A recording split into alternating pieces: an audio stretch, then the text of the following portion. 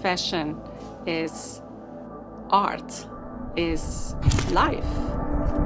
A way to tell stories of communities. What we wear is something that ties us to our people and to our ancestors. It has a spirit to it. Fashion is a powerful engine to express our identity. I've been a pre-loved champion for as long as I can remember. You get that sense of individuality, which is really important to me. We all love fashion. I think you're going to be wearing this next. But there has never been more of a spotlight in the industry. It is one of the most resource-intensive industry in the world, and we need to change that. Currently, dyeing garments and fabrics uses trillions of liters of water. We're essentially poisoning all the water we can drink. I almost feel guilty about making new clothes in the world, that there are already so many. Fashion is finding new ways to change.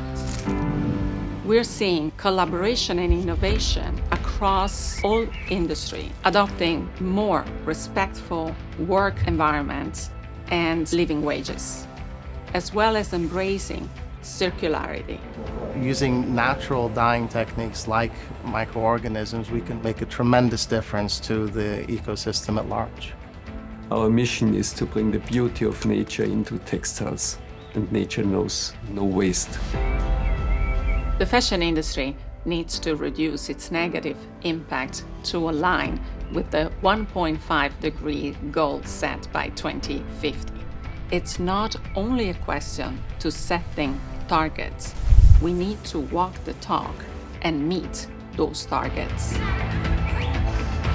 Current trends in fashion is that increased consumption leads to increased destruction of the environment. We got to break that trend. I have a one-in, one-out policy. I encourage all of you to slow down, buy less, but buy better. So it starts from the wood, actually, right? Yeah. The industry has an opportunity to reimagine and innovate the entire value chain. The big thing for me is the idea of appropriation. It's just a reminder of the things that were taken. The more that we are doing that work to listen and learn and share resources, the better we'll all be. I am an optimist. For a while on the dance floor. The industry can be positively serving the people and protecting the planet. Combating climate change is an opportunity that we all need to embrace. There is no other way.